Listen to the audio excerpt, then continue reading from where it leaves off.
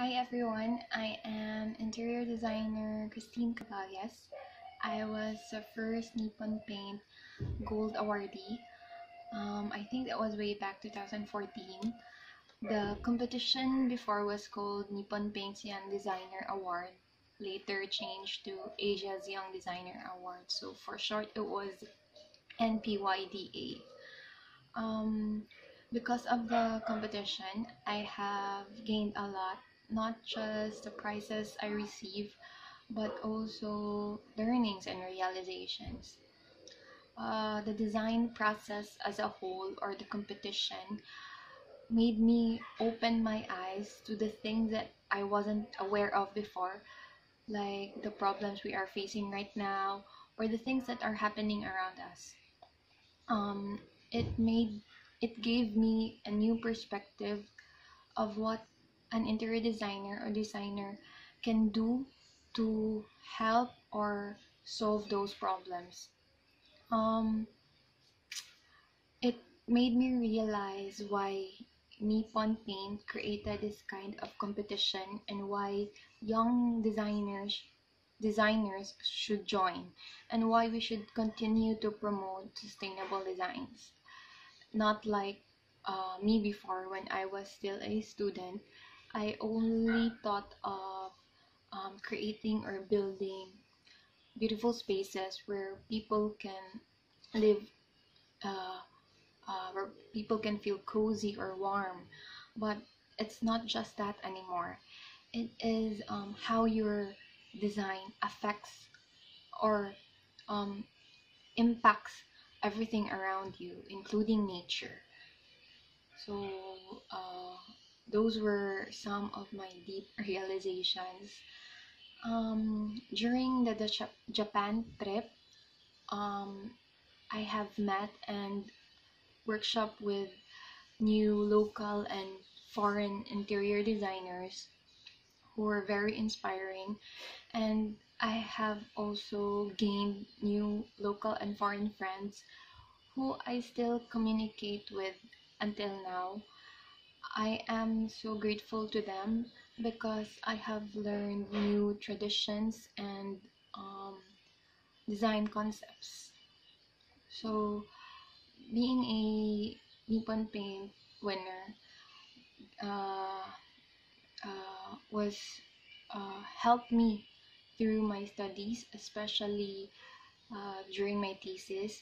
I was so inspired that my thesis was about a sustainable residential house.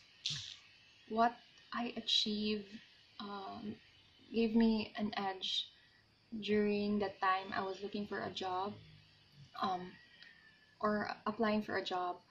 Um, I was more confident of myself. I already knew what I was capable of, like my weaknesses and my strengths. And so as a whole, the competition overall uh, molded me to what kind of interior designer I should be.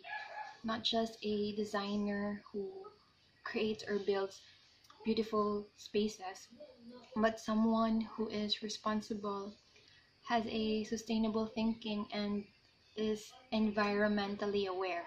So those were uh, my learnings and realizations. So for those who are planning to join, what I can say is you should take the risk.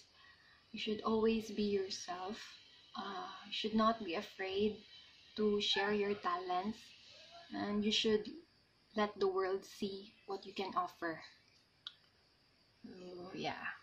And I would really like to thank Nippon Paint for giving me, and not just me, all the young designers, this kind of opportunity for us to showcase our talents and our design skills.